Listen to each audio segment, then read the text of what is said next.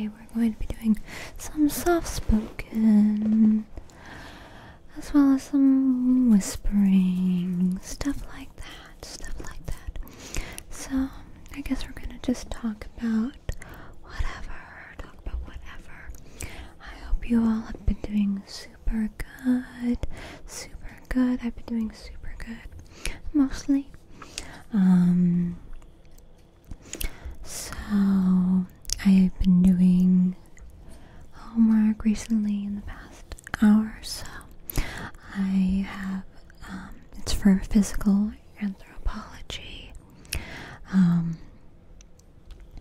which is fun. It's fun. I've always preferred cultural anthropology over physical anthropology, but that is just a personal preference. Last week we looked at skulls of hominins and comparing and contrasting them to order primates.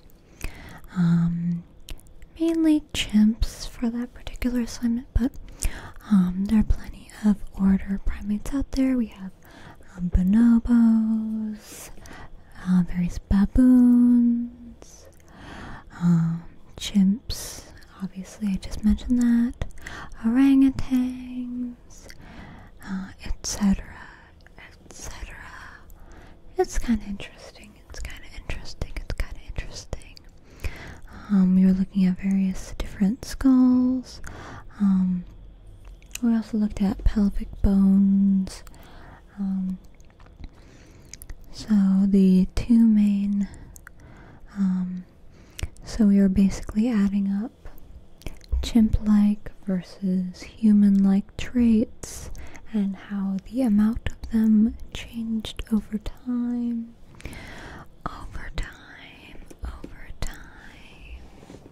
So when you looked at the Neanderthal skull and compared it to the Homo erectus skull, you would see that there were more chimp-like features in the Homo erectus skull as opposed to the Neanderthal skull, but there were still less chimp features in that Homo erectus skull as compared to other early hominids, as well as obviously the chimp.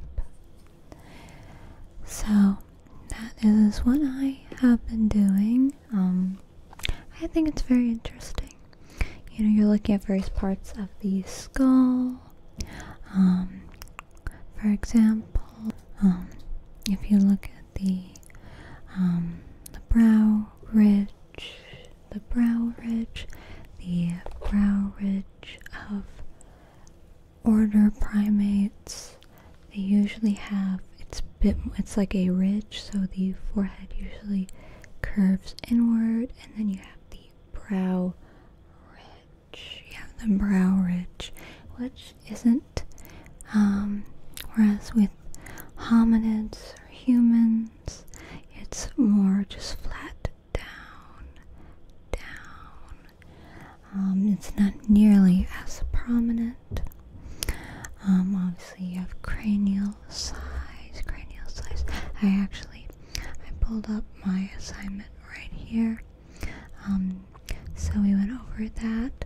The foramen magnum position, which is towards the back of your head.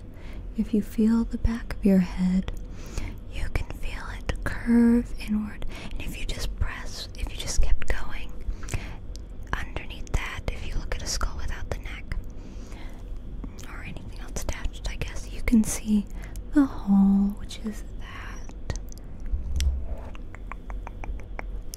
So I think that's pretty interesting. With humans, it's closer to the base, it's closer to the center, but with chimps, it is further back. Okay. We also looked at the degree of I can never pronounce this word. Prognathism. Prognath.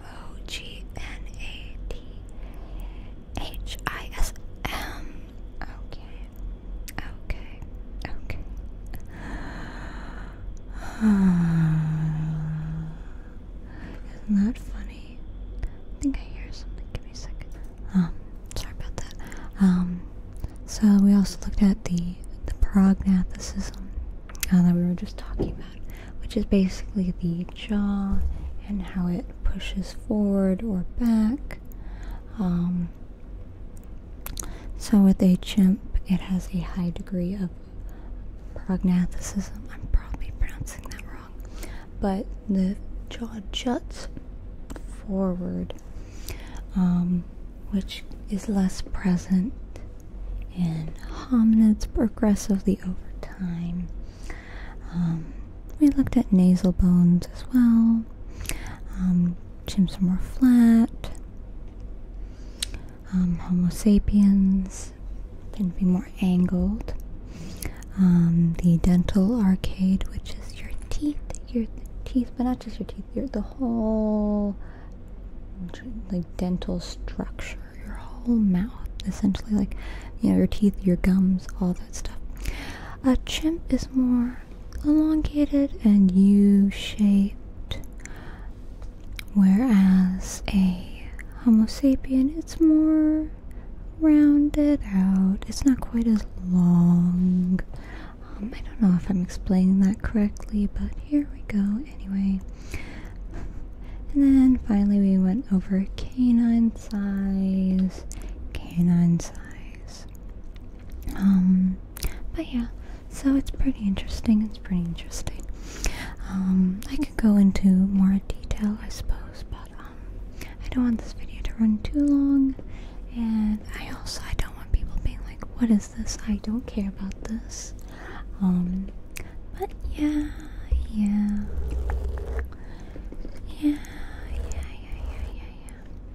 Physical anthropology. Anyways, I also